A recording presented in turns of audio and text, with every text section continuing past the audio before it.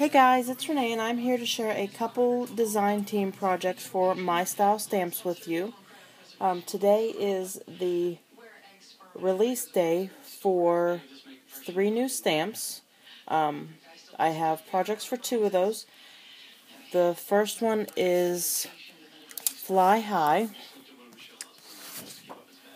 and it has butterflies and some great sentiments and these leafy, flowery things. I don't know what to call those. But a bunch of different butterflies to use. The next one is Rain or Shine, and a super cute little girl with her umbrella and raincoat and rain boots on. And 2 sentiments, hello sunshine, and I'm here for you, rain or shine. You get raindrops, a cloud, and a little bird. And then the third one is called Love Captured, and it is great for cards or project life or photo journaling, and lots of great sentiments on here. A cute little Polaroid with a heart, a camera, speech bubble with a heart, so a lot of great things on this stamp set also. And if you haven't checked it out yet, right now there is a the My Style Stamps release day YouTube hop going on, where I show you better the new stamp sets, and you can check out all the design team members and see their hot projects that they have posted for today using these 3 new stamp sets. And I'll put a link to all that down below, and also a link to the mystylestamps.com page where you can purchase any of the stamps. And if you use the coupon code YTHOP at checkout, you can receive 10% off your entire order, and that is good through March 23rd, and I will put all that down below for you also. So if you're interested in any of these new stamps or any of the older ones, you can use that and save a little bit of money. So let me show you my projects. I made 2 cards. The first one, let's see, we'll do this one. The first one is using the Rain or Shine stamp set, and here it is. And I've been really into watercoloring lately, so she is watercolored using the Tim Holtz Distress markers and ink pads, and I did some paper piecing on her also. So the paper I used came from this Studio G paper pack, and I found this at Walmart for, I think it's 98 cents there, and I really love these papers. I need to grab at least one more of these before they're gone. But I used it for her umbrella, and then I just colored underneath here like what would be the inside of the umbrella with I want to say old paper, just to give it that shadow that looks like it's the inside. And I paper pieced her raincoat with just a pink and white flowery paper, and then her rain boots match her umbrella. Everything else is watercolored, and I did this on some Tim Holtz Distress watercolor cardstock.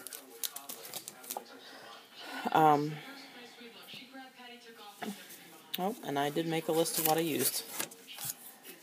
So her hair is done in vintage photo. Her little flower in her hair is, the center is mustard seed, and then worn lipstick for the pink.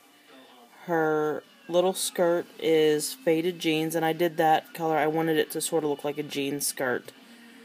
Her skin is antique linen, and dried marigold with a little bit of the worn lipstick for her pink cheeks. Down here there are, this is the tumbled glass, just to make it look like some water, and her umbrella handle is the mustard seed again. And then for the background, I just used the tumbled glass ink pad and the little raindrops, and just randomly stamped them. And I just like tapped the ink pad and stamped it down so they weren't solid. You can see like some of them aren't fully stamped out, and that was the look I was going for. I used the sentiment, "I'm here for you, rain or shine," and I left the inside blank just so I can stamp that whenever I need to use it. The card base is just a card base out of my stash that I think it was maybe 5 by 7, and I just cut it down. I wanted the yellow color underneath there, and I'm trying to use these up so I can empty out a drawer for other stuff. And I just cut it down to, this card is about 3.5 by 5 1/4, and I corner rounded the outside edges with my 1/2-inch corner chomper. So that is it for that card. I'm really happy with how she turned out. She may be my favorite girl so far. I love her hair and her rain boots. My son has rain boots every year, and he loves them, and I just really like her. So my next card is with the Fly High stamp set, and when I saw this one I thought this is going to be great for watercoloring, and it is. So here is my card. It is a 4.5 by 5 3/4 inch card. This is again a pre-made card base that I just cut down to the size I needed. And this is the Tim Holtz watercolor distress paper again. I stamped out first the flowery vines, and I stamped one here and one on this side, and then I masked off parts of both of them and stamped right in the middle, so leaves are behind different things, so it just didn't look like I repeatedly stamped it out. And then again I mask off this and stamp the butterfly so it would be behind this leaf and flower. And I watercolored the leaves with forest moss and peeled paint, and the flowers are aged mahogany, which I love that color. You would really think that aged mahogany would be brown, but it is more of a purple. I really think it's a pretty color. My butterflies are mustard seed and dried marigold, which I think dried marigold is my favorite distress ink color. And I just wanted like a peachy, yellowy color, something nice and bright. And I stamped out the sentiment "Fly as high as the sky," and again left the inside blank so I can just use it for whatever I need.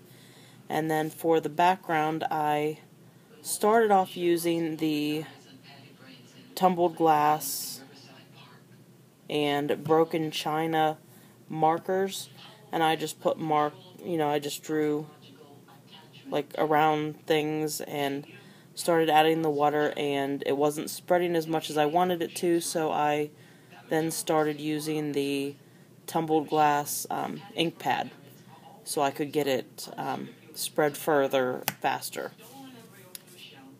And yeah, really happy with how it turned out. I went over both of the butterflies with this Studio G glitter glue, and it is just like a white. It doesn't have any like iridescent or anything. It's just a white glitter. And I think that is about it. I stamped all of it with the archival ink, which is my new favorite ink and works great for the watercoloring, and you know, stamps great. It stains the stamps, but I mean, that's just, it doesn't affect them. It just doesn't look as pretty on your thing. So like you can see, she's darker than she should be, but she still stamps perfectly fine, and I think it's great ink. So that is it, guys. I hope you go check out the hop and participate. You can have a chance to win a $10 My Style Stamps gift card if you visit all of the hop videos, and then go to Nicole's video. She's Colby's 1981, and leave a comment on her video to enter. You can leave a comment on all of the other videos. We'd love to hear what you think of our projects. But her video will be the only one that counts for your entry. And again, if you can't wait and want to get in on these new stamps before they're gone, check out mystylestamps.com and use the coupon code YTHOP, all capital letters. I'm not sure if that matters, but yeah, I'd go ahead and put it in like that anyway. And get 10% off your entire order until March 23rd. So definitely take advantage of that if you are interested. Thanks for watching, guys, and I will see you on the next video. Bye!